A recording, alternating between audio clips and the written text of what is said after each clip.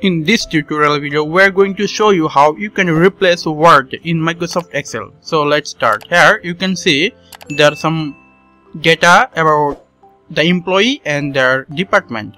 Here we want to replace IT department name to the information technology. So how we can do it? We just need to go to Home tab, and you will see on the right side of the Home tab an option which is Find and Select. Click there, and here replace.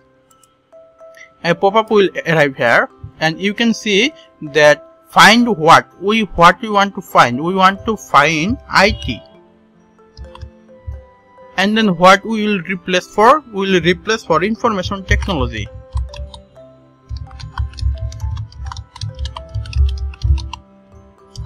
So if we now click replace all, it will replace all the IT to information technology. So let's see it. Replace all. Then OK.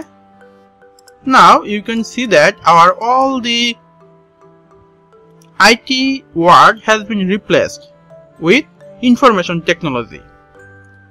This is how you can easily replace Word in Microsoft Excel.